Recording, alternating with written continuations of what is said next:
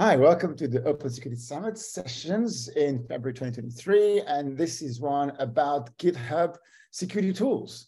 And, what we're going to try to do here is the first, I hope, of many of these sessions where we kind of focus on the really amazing features that GitHub has been pushing and the whole shift left that, way has materialized and how a lot of the time these days is not should you do it, is how you do it and actually what's the steps and how to make it super seamlessly on it, right? And I would say I can represent here both the CISO and the engineer, right? And I mean, the architect in the middle, because I've been on all of the areas and I feel the pain and the advantages on those areas. So maybe, Chris, a quick intro from you, and then André, now we get on with it.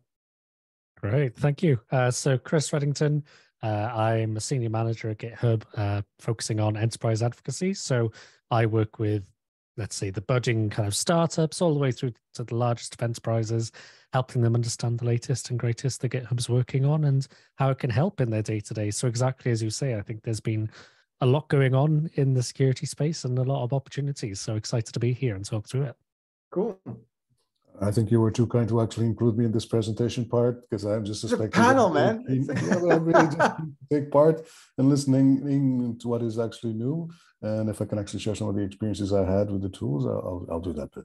Absolutely. No, but I think you also can represent the threat modeling side of things and the AppSec side of things, and how how we need to start integrating a lot of these things, right? And one of the topics I hope we get by the end of it is also the alignment of some of the tools that GitHub does with some of the new innovations that we're seeing in threat modeling and putting artifacts like JSON in the pipeline, so that there's a lot of metadata into it. But really, Chris, let's start with a bit of a back to basics. So if I would ask you, if somebody's not using, right, GitHub tools, right, and have the repos, have the stuff there, what would be the top 5 that you say you should start, that you can add a huge amount of value? And I think we should frame this from the point of view of, because a lot of the audience here is security professionals, is how can, if a security team is working in an environment where they have GitHub, right? And let's say that it's just landed, right?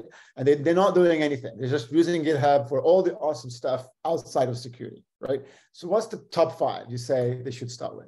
Oh man, what a question to start with.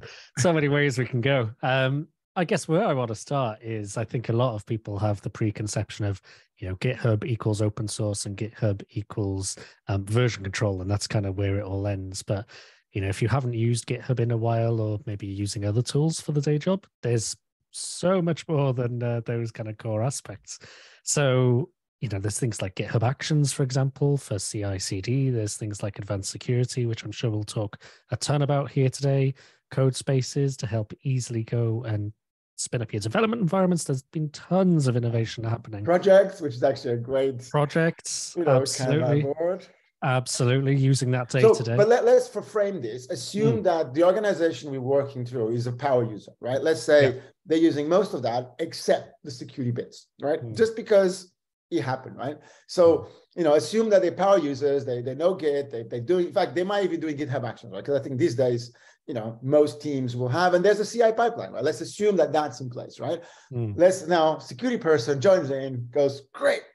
And in security, they're like, that's what we hire you for, right? So top 5 on the security. And actually, Michael, if you when you're ready, just join the party, because I know you're here. So oh, cool, there you are. Sorry, that's fine. So we were just starting. We gave a quick introduction. Maybe just a quick introduction on you. Yeah, sure. So I work for a company called New Day. They do a lot of credit cards in the UK. Some brands you'll have heard of, like Aqua, some John Lewis, etc. And yeah, I look after the security architecture team, including the application security team at New Day. And over the last couple of years, we've been moving all of our stuff onto GitHub. So we use GitHub Enterprise, we have GitHub Advanced Security, and we're in the middle of a project moving all of our static code analysis to CodeQL. Nice. There you go, right? So, nice segue.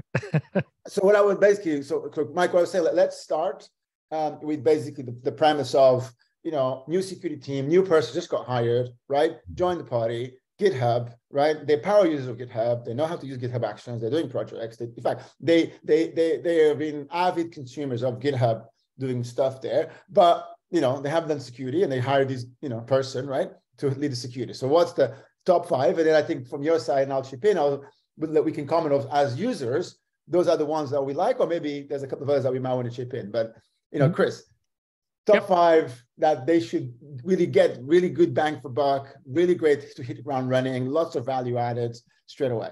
Yep.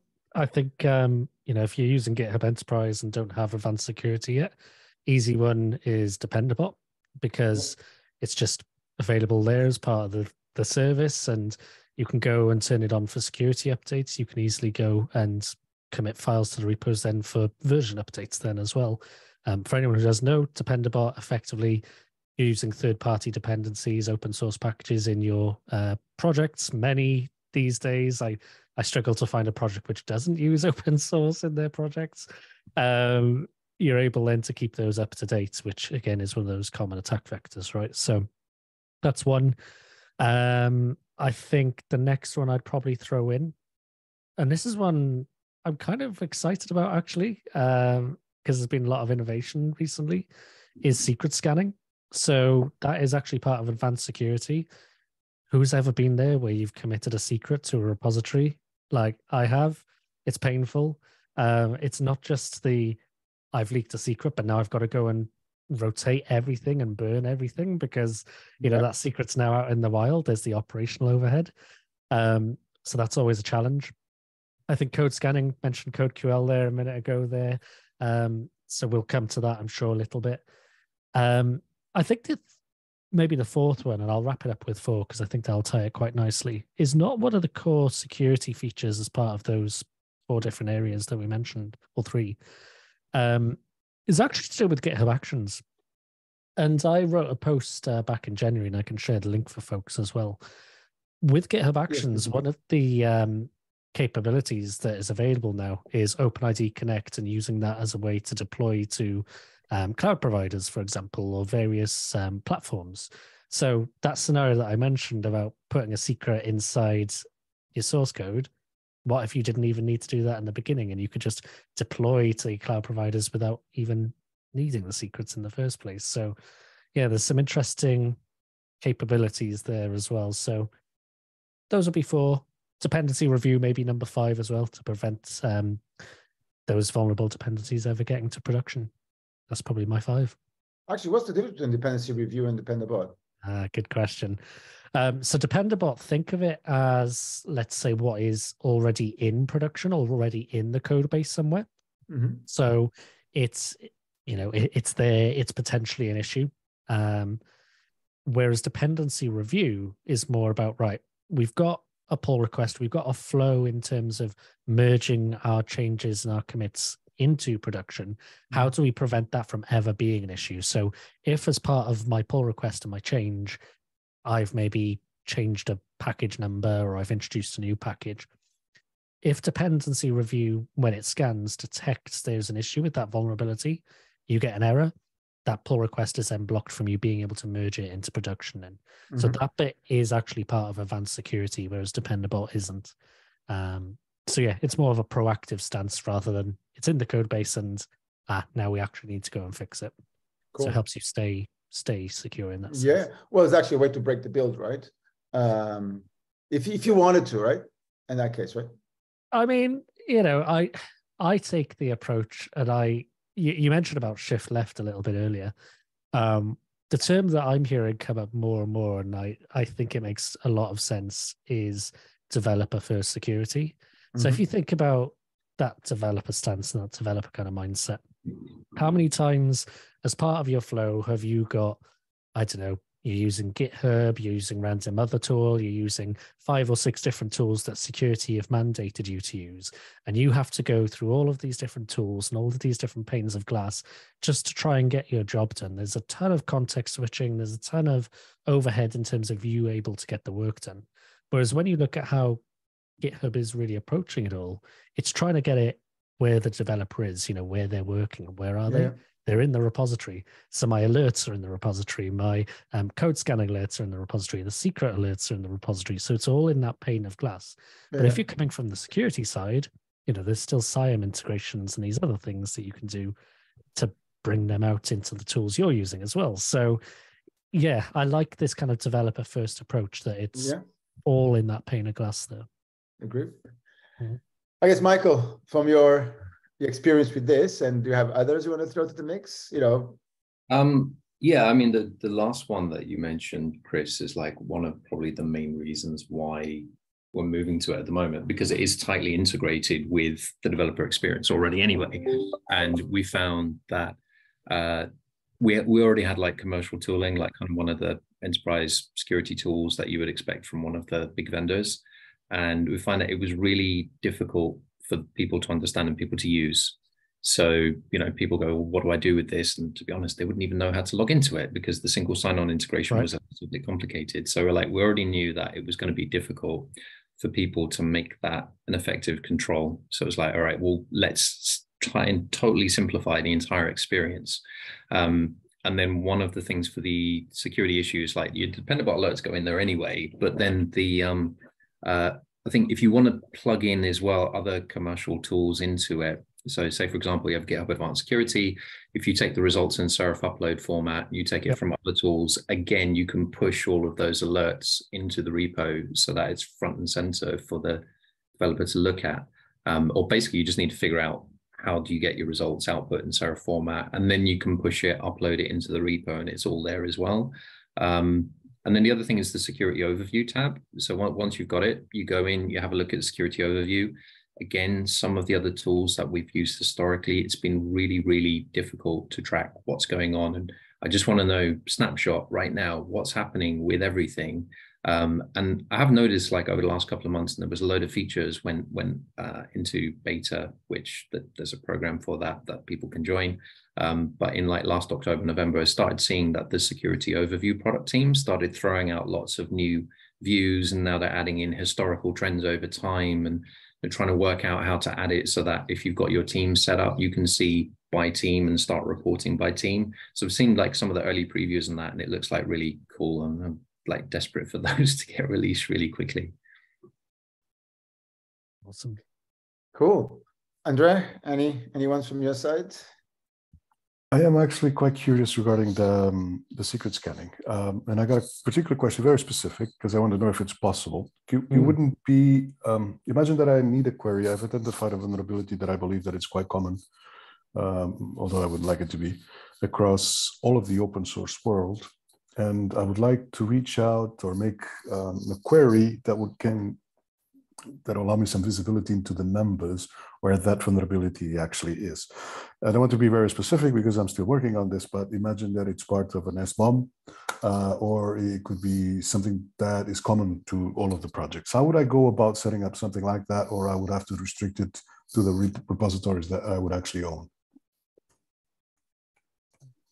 Wow, what a question. Yeah, I mean, I guess the other kind of angle, if I flip it on its head, the reason I'm kind of pausing on this is there's almost if I were a malicious actor and I asked the same question, because, that could be used for good or bad, right? If I could search any kind of repository. So that might be one maybe worth a separate follow-up, I think, because I suspect there might be a bit more nuance around that, actually. Cool. Yeah. So I'll disclose a bit more. That is exactly what I'm trying to stop without disclosing it first. And I want to reach as many people as I can to make them aware, although 4 of them I already have. But I'm actually having some resistance on actually being a vulnerability. Now, I don't mind eventually having to be corrected and being wrong. That'll be okay. But I would like to have some numbers behind the initial idea, so the identify part. So if I can't actually achieve that, I don't really want to pull all of the open repositories down and do the analysis myself. If there was a tool that will allow me some visibility that you guys might have to get some insights, that would actually be quite cool. So a bit like when some security vendors do comparison of industry and they actually don't share the particularities of what so I don't know, like the phishing errors or something like this. I don't want to disclose too much. This is hard. I'm putting you in a bad spot. Sorry. So having a way to verify if something exists, but not everywhere, and if need to contact somebody, have that ability. Yeah, I mean, the former, again, I think there's almost an inherent risk of doing something like that, right? Where, if you could scan everything and then identify, that's almost pointing where you can attack. But you cannot do today, right? Like if there's vulnerabilities that have very clear patterns, right? If you find a vulnerability on a particular framework that uses this particular method, you can do a global search on GitHub and it would tell you every repo. Which you could, that, right? In theory. That's one way of doing it. But yeah, that I think we'll put to one side. But the kind of disclosing bit, this was actually going to be my bonus tip, let's say. Sorry. There's something that GitHub announced back in October, I think, or November, called private vulnerability disclosure. So what open source maintainers can do now, in their repositories, they can turn this on. And whereas that scenario previously was you identify some vulnerability and you want to report it to the maintainer, and then you have to kind of either email them or tweet them or find some kind of way to get in touch with them. Now there's this built-in way within GitHub of being able to disclose that vulnerability if the maintainer has turned that on. So I think that would be the approach I would try and take with some of those repositories if they've turned it on, because then it's all dealt with inside of GitHub. And then it allows that collaboration privately as well until a point where you're ready to say, right, it's fixed, it's patched, let's disclose that now. And then there's the latest version available. So that would be the kind of disclosure aspect, I would say. Sounds good. I'm just concerned there would be a lot of people, a lot of conversations to be had. And if I could actually pass that buck, I'll be very happy to do so. Yeah, I don't know what our security lab team or security teams do around that type of stuff, to be honest. I think, to be honest, André, for that, I reckon you probably talk to people like Snake and some of the others who are actively maintaining some of those databases, right? Or even the CWE, right? So some of those guys have the relationships. I think. Well, there's also the GitHub advisory database, remember, as well. That's the database that we're populating, and I think it brings in several sources as well. And this is the idea, right? Is you've got however many repositories hosting their code on GitHub now. You've got that side by side, coming back to that idea again earlier of everything where the developer is working. They're working in that GitHub portal. You've got the disclosure aspect then right next to it as well, where they can complete that. And then the maintainer can then complete that within the repository as well. So, and where does it get disclosed? Into the advisory database, where there we go, it's all coming together. You can see the picture then coming together. Fair enough. I got places to go and look and people to talk. Thanks. So that's great. Like that was I didn't realize you had that one. I already learned something here. Okay, so I was going to actually chip in with a couple of other security features that I think some of these are that interesting blend of really good development practices, but have a huge amount of security protection, right? So in addition to the ones you said, and just to recap, you said Dependabot, secret scanning, the code scanning with CodeQL, GitHub Actions, and then dependency review and the private vulnerability disclosure. So that's the top 6. So I would add, for example, branch protection. I think branch protection is massive, right? And actually, I remember the first time I saw it, it solved the problem that we actually had a workaround, which was annoying, which we actually had 2 repos. Literally, we had one called prod, one called dev, and we would literally use a pull request from one to the other, right? To control. I basically, and to be honest, it's not even just security. Of course, there's massive security advantages, but even from somebody making a simple mistake, right? And then committing to master, right? I think branch protection was a massive evolution, right? It's a good example of a security feature and engineering feature, right? Because it's just good practices. I know everybody should be able to merge it to master, right? So I think that was a nice big one.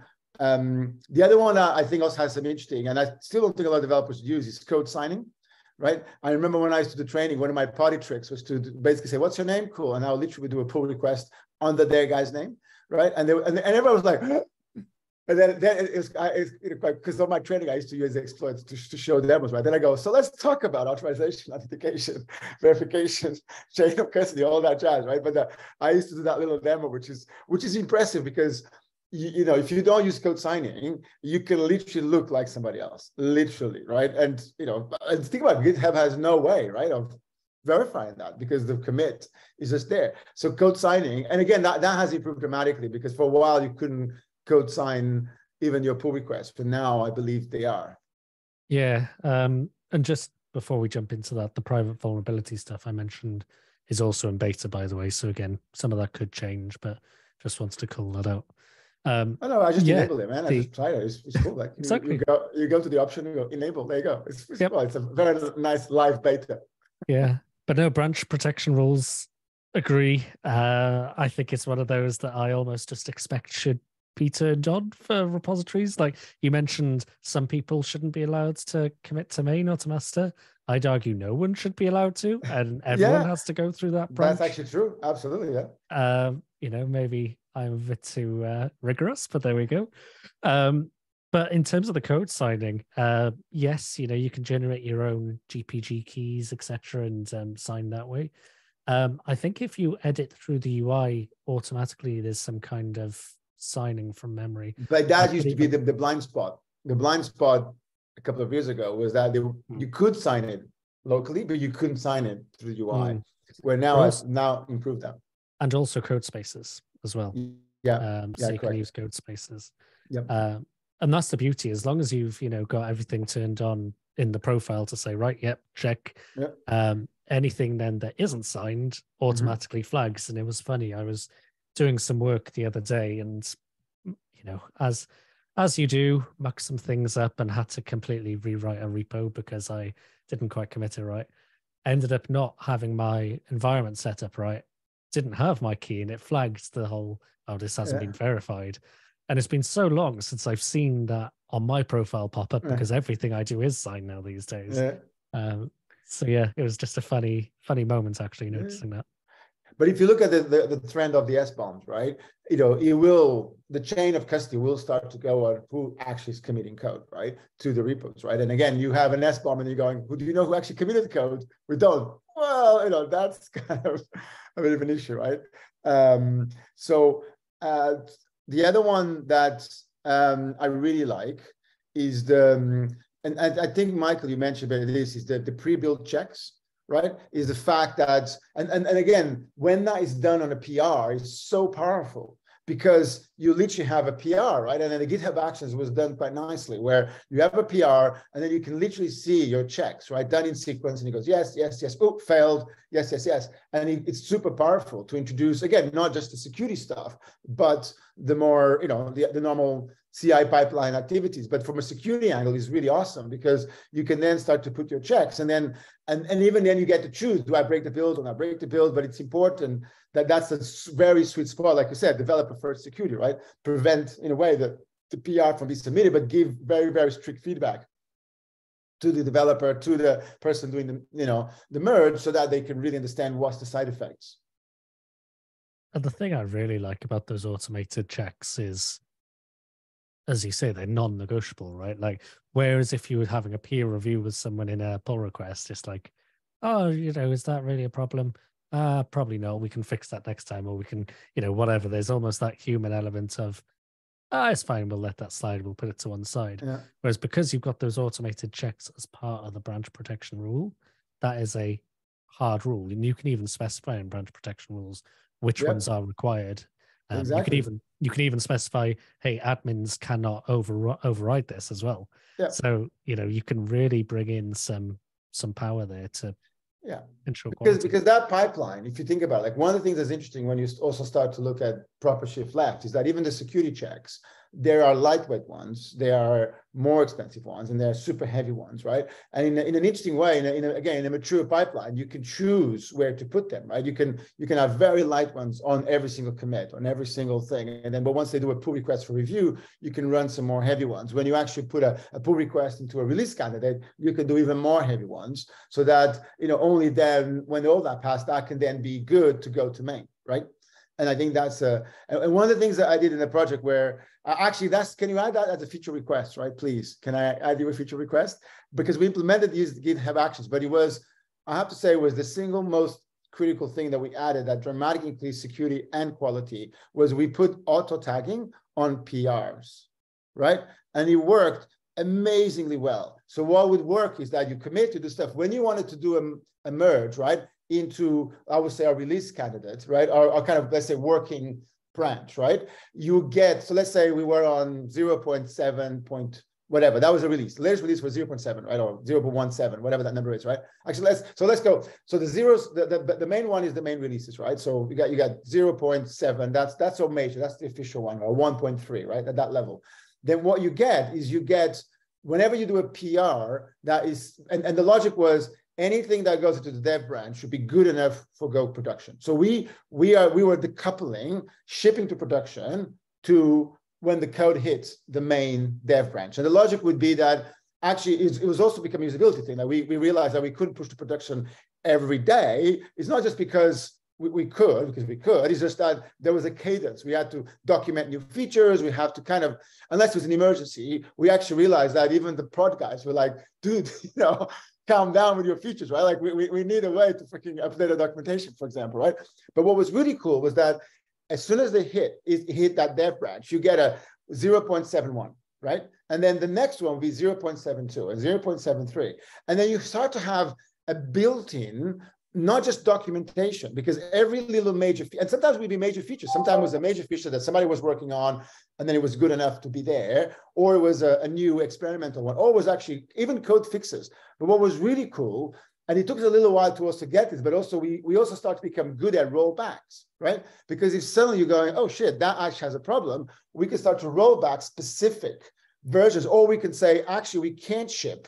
We have cases where we go, hey, we already have 7.1, 2, 3, 4, 5, 6, but then realize that 7.3 or 7.4 introduced a problem, all right? So we cannot ship that. So let's move all those out. Let's ship 0.3. And then what happens is when you merge that into your master branch, that becomes 7.4. Or so that become 8. So now all of those become 0.8. So that's your release. So then we can say to the business, hey, anything that is now on the main one, the main branch, is a release, right? Now, it doesn't mean that it goes out today. Some customers might want to get it today, but then we hand it over to the business, right? But what was really cool with the auto tagging, right, is that it really gave us a very great discipline for what goes into the main release. So if we wanted to say what's on this release, it was literally the tags, right? And then we became good at writing what the hell's on the tags, right? Because in the beginning, it was a bit of a mess, right? So suddenly the teams start to describe really well.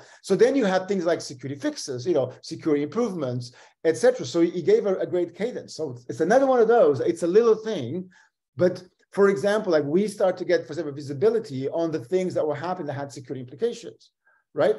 And the tagging worked really well. Does that make sense? Let me ask you though, was that an evolution from actually having like Jira tickets on the branching names? Was that an evolution from there, or was this a different way of achieving Yeah, absolutely. Yes, because we would then tag the GitHub. So then the logic would be every tag should be linking to the GitHub issues that are addressed during that tag. Okay. Right. So on the pull request, we would then got the developers to link what they fix. Right. The reason the tags work is that allow you to group things together in a not logical way, and also it's almost the quality gate. Say, hey, you've done a bit of work, and you're now happy that work can go to main. So it's almost telling everybody that you should be coding as if it goes to production. Like anything that goes into that dev branch or that pre-release branch should be good enough to go into prod, regardless of the timing, right? And it took a little while, but the key was the tags, the discipline of the tags, and the rollback of the tags became super important. Question on top of what Dinis just shared. In terms of creating a release with all of that information, is this something that GitHub can do now? Because I haven't touched it in a while, I'll be honest. Yeah, I think it builds on to what Dinis was saying there in terms of if you've tagged a commit with a tag number, what you can do is you can then get the difference between what happened between this version and this version. Yep. I think what Dinis is suggesting is almost a step further than what happens today. But I'm sure I've seen some actions that can actually do that. We did it with action. I'm just saying it would be lovely if there was a built-in support, because because we made it invisible. It was one of those that we build the action and then it became a standard. Literally the first thing we would do on every single repo was, in fact, I think we even published the action, right? And the action is basically just on every PR, figure out the numbering and upgrade the tab, and then figure out. So then where are you merging to? Are you merging into our dev branch? Are you working to our production branch. So if you're working to our main branch, we augment the major number, right? Or the second one, sorry. And then we on purpose left the top one, because the top one is for breaking changes. So you would not go from 0 to 1, 1 to 2. You would go from 1.2, 1.3, 1.4. That would be the major release. And then the pull request will be 1.21, 1.23, 1.25, 1.20, right? And even it's interesting because we even start to pick up things like, hey guys, we haven't released very often. Right. I remember a case we go, why are we on 20? Why are we on 15? Like, and I was like, no, we should be releasing faster. And they go, oh, because QA is bottling up. Well, there you go. Right. Why isn't QA signing off, right? For example, or why isn't that team signing off the full release? So it's interesting because we even start to get the workflow. Yeah, Tola just a good comment on and Tola, like I'll bring you in, right? You can chip in if you want, right? I'm a co-host, right? He says that's the way engineering teams work with, for example, realizing features and Jira, right? So you can have this tag could be directly connected to a Jira story, to think about it, and then you connect the dots. Which, again, you can achieve already today if you're having like the hashtag number for the issue in the commit message, I guess, like, fixes, hashtag issue number, etc., that kind of thing. I guess maybe the converse opinion here, the opposite side. I guess I don't want to open the can of worms of like branching strategies that I think everyone has their beliefs on what ways are good, what ways are not so good. Yeah. But I think there's almost even more ambiguity in a strange way around like version numbers. Well, there shouldn't be. I think with Semver, we've got like major, minor patch versions. Yeah. Like you say, people all use them differently, rightly or wrongly. And I think the challenge is there's probably a bit of a coupling between what branching strategy people are using and the kind of versioning. Absolutely. Yeah, absolutely. Right. But again, this is the power of sometimes if you push a good standard that is well thought through, then people start using it. I don't know, Michael, any comments on these features that I just proposed so far? I have a couple of others, but, so far, any or others that you think, oh, I really like that one. Yeah, so like with the branch protection, well, I'll do the tagging first of all, because as you were listening, I'm running through my head going, how would I even begin to approach that at my current organization? Because there's a lot more freedom of branching strategies between teams. There's not like a single standardized way of doing it. So like I need to figure out how to do it for all the different variations which exist. So yeah, it's definitely an interesting one to think about. And then ultimately, like with the, hey, I'm the security guy coming over telling you how to do it. Yeah, maybe I don't want to go there, but we'll see. It would definitely make things a lot easier though. Branch protection, it's a thing which we've been looking at internally. One from the, cool, great control. However, how do we stop people turning it off? So I like literally writing a detection rule to go through the audit log to look for any instances of a kind of like, did it, looked at what the event looks like. There's like a branch protection destroy event and like, cool. I think only the admins can do that, to be honest. I think you can already lock it so that most of your users should be editors. I don't know, Chris, correct me if I'm wrong, but I'm under the impression that it already has that capability. I think the branch protection can only be done by the admin of the repo, and then most of your users should not be admins, right? Think about it. The most they could do is commit to a PR. That's yeah. Literally, like, what else? Who else needs more than that, right? So yeah, sorry, continue. I think in some cases there's a few repos which are connected to mission critical or high risk applications that even then we're going. Even though it's a small group of users, but what if? Yeah. And at what point does the probability go down to when the impact of something happening to that service? So we're just like, what else could we do which is extra on top of that? And then the nature of the way that the configuration is done for each repo is like, actually, it'd be really nice to be able to just define it for the entire organization and have it grayed out. So even if somebody is an admin of a repo or that they're able to do it for a repo, it's fine. They're kind of locked out of being able to do that. So kind of how do you push down things from the organization? Because each repo kind of seems like it's managed as an island at the moment. Mm-hmm. So one of the things that we have been looking at over the last week is there's a project from the Open Software Security Foundation called All-Star. So it's like OSSF/All-Star. And it goes in and audits your repo configuration And when there are security issues with the repo configuration, it will send an alert and it will open an issue into the repo. And there are some of the things like branch protection where you can define a standard and you can set the action to fix. So if you've defined what the configuration standard is, you can actually deploy this app, although you can build your own version rather than using the one from the marketplace.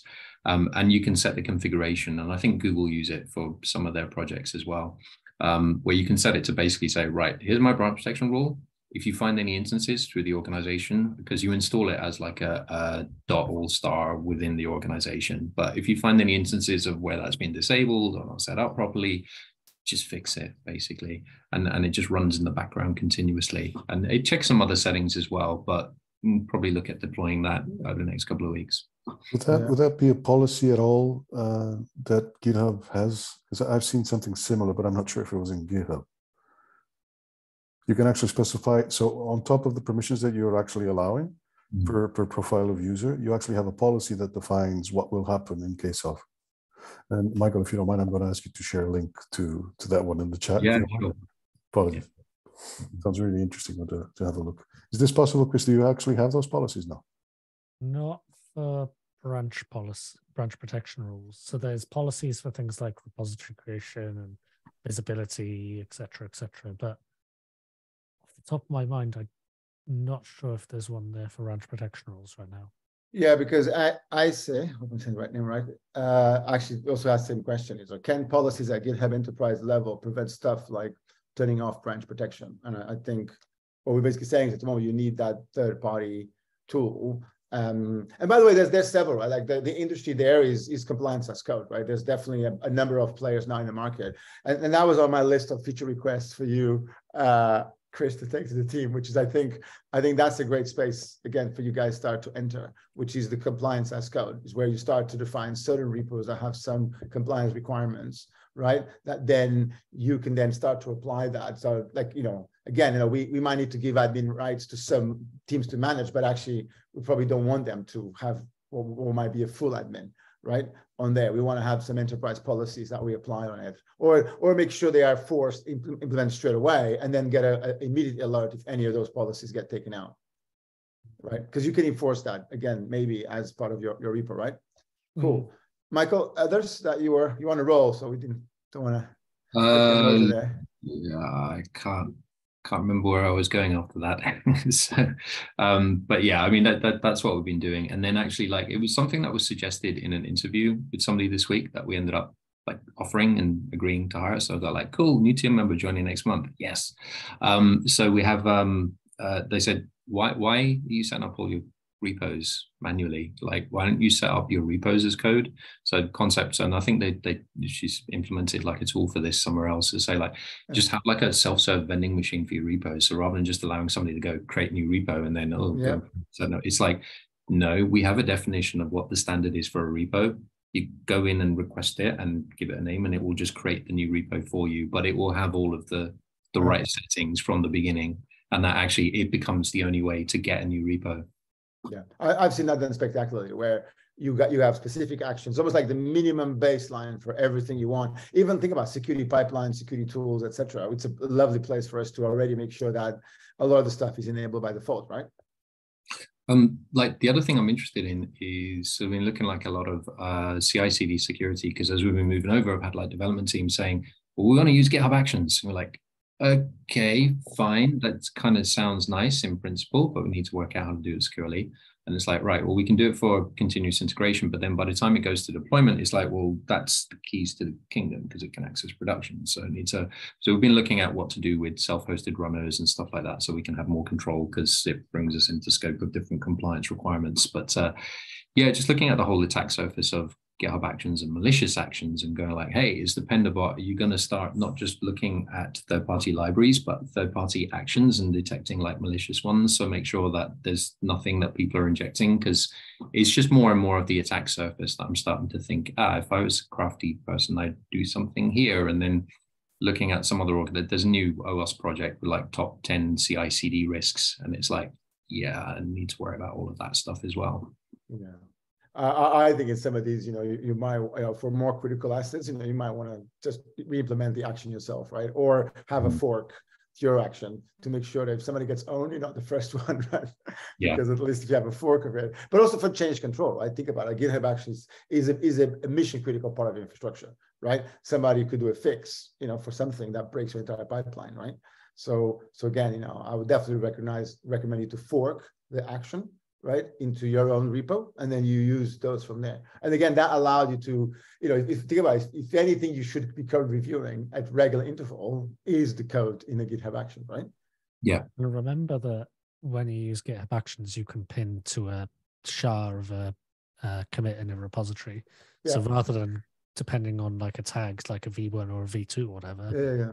if you depend on the SHA, then it's going to be that version of the That one, repository at that point in time. There's another point that was in my mind, which is just Dependabot with Actions. I believe Actions is one of those supported package formats as well of Dependabot. So it'll be able to detect and bump and say, hey, there's a new version of this. And I think in the GitHub advisory database, I'm just going to check this out now as we're talking.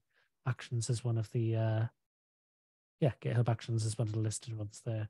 It's very low in terms of reports, thankfully. But yeah, there's some there as well. So I'll put that link in the chat here. Cool. Coming back to the CD aspect, though, that's the one that really excites me, because I think you're right. Like, it comes back to the point in the very beginning with passwords and secrets and credentials, right? If we leak them, if we're too openly sharing them, what's the potential risk of that? And that, for me, is why I really love this idea of OpenID Connect and GitHub Actions, because what I can do, and my background is more with Azure, so I'll use Azure as an example here. On the Azure side, I can set up like a service principal or an app registration and say, right, any GitHub repository, not any GitHub repository, a GitHub repository with this organization and this repo name from this branch, or in this environment, or with this tag number, or matching these scenarios, is able to access this app registration. And then on the Actions side, on the GitHub side, I can then specify, right, I can use this client ID, this tenant ID, this blah, blah, blah.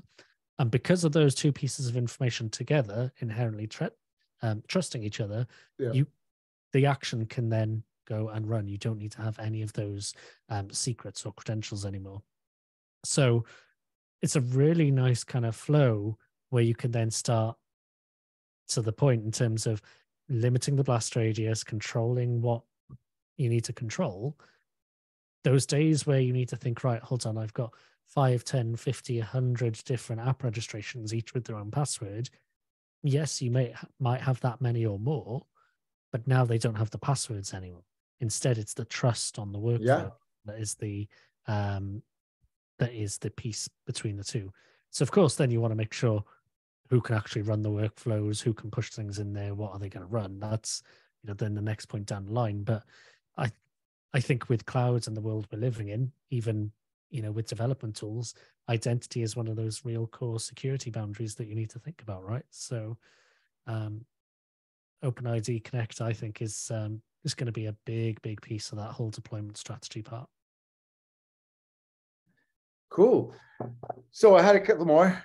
I actually, this is now a bit of the low ones, but again, it makes a big difference, is the great support for having a security policy and security advisory, right? Like on again, the GitHub repo is just, it just raises the bar, right? And also I think a lot of teams should be thinking about what happens if there's vulnerability that you need to report, right? What happens if there is an advisory? And again, those little things just increase the, the kind of the professionalism. And sometimes I found that having a team thinking about, okay, what would you do if you had to report a vulnerability, does wonders for them to start, again, from an engineering point of view, to start thinking, okay, what will happen, right? And it's not just, in a way, it's not just security vulnerabilities. What happens if you need to push a breaking change, right? What happens if, because that's, you can argue it's almost security vulnerability, right? You're going to break every one of your clients. It's actually denial of service, every single client you've got, right? But having, again, that professionalism, that standard, right, I think is super powerful on there. And again, that's the feature, right? You just go there, enable it, pretty cool, right? The other one I like, which is, again, I'm not sure if there's actually a name for it, but what do you call the little labels? Is it labels? GitHub labels? Or issues, you mean? No. For the repo, you know how you can have all the topics. Is it topics? Mm-hmm. Yep. Well, the one that says 93% version control, blah blah blah, passes the build. No, it's badges. Sorry, badges, right? Right. There you go. Sorry, that was the one I was looking for. Yeah. So I actually think that again, it's a little feature, but it's very powerful because it starts to gamify the whole thing, right? So again, like we might not be able to break builds, but having repos that shows, for example, the number of open vulnerabilities or number of risks, the number of, for example, even code coverage that goes there, etc. Those little badges are great ways to gamify, right? The situation, and they make it very visible. I remember even creating once a page that had all our main repos and all the badges on it, because it gave a great little sort of top level. This was before the central security hub thing, right? But again, the badges are a great little feature that it's basically is a Markdown implementation, right? And GitHub supports the badges in all sorts of different places.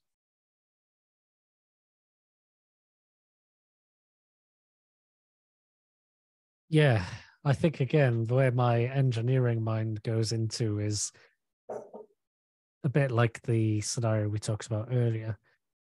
There's so many different ways something like that can work, and this is why I'm not in engineering, because then I start overanalyzing things, right? But if you had a mono repo versus a repo per different microservices as an example, would you kind of roll that up? Would you want it broken down? How does that all work? So there's lots of nuance to that, but it's an interesting idea, an interesting concept.